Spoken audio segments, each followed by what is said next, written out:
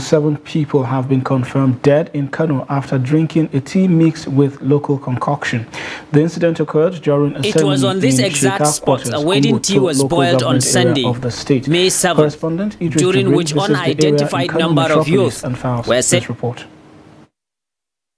Popularly known as zakami, with some intoxicating drugs as part of celebration. We believe that someone used the opportunity to put zakami in the tea, which was drunk by many people.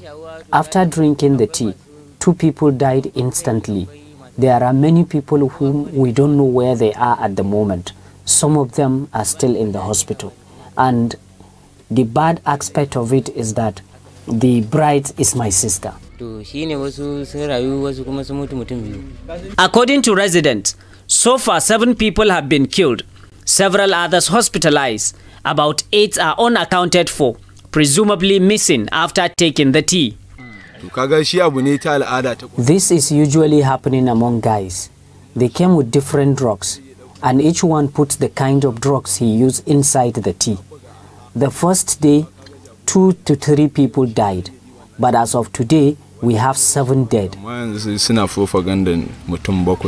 Although there is no official statement from health-related authorities as to the types of drugs used during the wedding, but eyewitnesses confirmed that the incident took place in celebration of a friend's wedding on that very Sunday.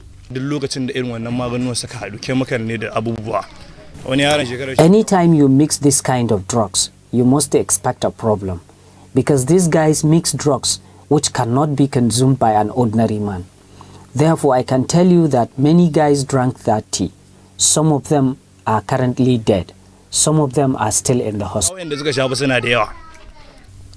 All attempt to speak with the groom, who was said to be among the victims, was not successful. However, many of the victims are currently receiving treatment in various hospitals across Kano State. Idris Jubrin, Trust TV News, Kano.